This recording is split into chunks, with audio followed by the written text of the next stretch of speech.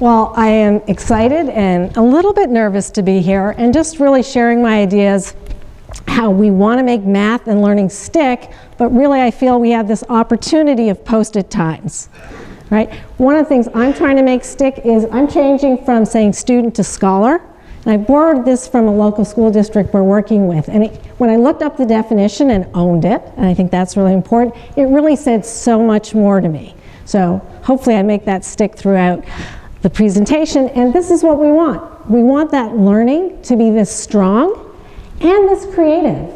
We want our students to be looking at mathematics from all different angles and understanding things and taking a different perspective. So I hope the contractor I have right now isn't doing that for my bathroom. And we're given this opportunity, and here's where the post-it concept comes in. We have all those standards, and we're mixing them up. We're putting together projects and context. We have to be flexible. Maybe we have this. All right, and so this is actually how I really think learning sticks, is when you have good visuals and a sense of humor. And so that summed it up very nicely for me, because what we're dealing with is we've got to keep their attention.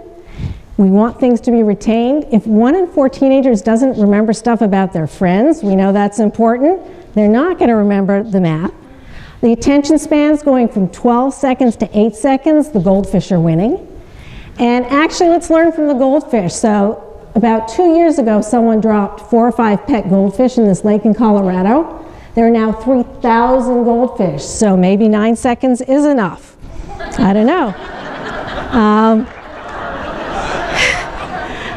Let's go beyond the notes. It's not the note, it's not the piece of paper, it's what people were able to do with those post-its. They could be more creative, they could communicate differently. And I think that's what we had this opportunity with the mathematical practices. Our students, our scholars can be more productive, and they can express mathematics in different ways. Let's them engage in those practice standards, and I really believe it's when they say, I can do it. I can see it. I know what to use. Just like I own looking up the definition of a scholar, we want our students to own these math practices, not necessarily as numbers 1 through 8, but how they put it all together. And these are the math teaching practices from the principles to action. And I think those will help us. If we have that focus, we give them the opportunity to be inquisitive, inquire, and say what they want to know and learn, we'll move things forward. We do want to avoid this. So when we're trying to make that stick, what do we all do? We go ahead and we reteach. We make sure all the gaps are filled. We don't give the students the opportunity, and they will surprise you. Let them find and fill in the holes. And don't let someone else take your family photo on vacation. You know what's missing, and you probably can make some observations that I'm the shortest one in the family.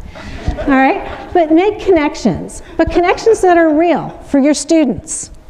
If you can make this connection, you're probably dating yourself. But everyone knows what the pencil can do. Own that, right? The pencil spools, the cassette, and all that. So we want to make those connections natural, just like the natural stickiness from flowers, right? We want them to learn mathematics. We want to give them opportunities, though, in the context where we think they're going to use it.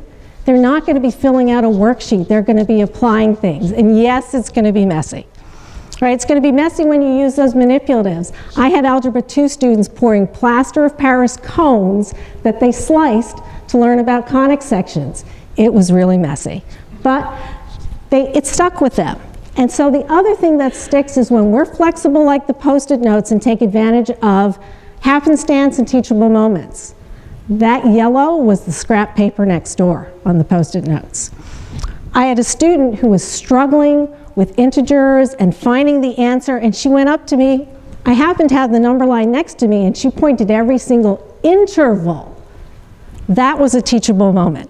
We got to talk mathematical language and discourse. So I think all of those things, the visuals, the humor, those mathematical practices when the students own it, if we have this, it's an opportunity. It's a challenge. We're math educators. We love challenges. We can make this happen. All right. And for the estimation folks out there, how many Post-it notes did this office use? What's too high? What's too low? I think they ended up saying they used 8,024. Thank you.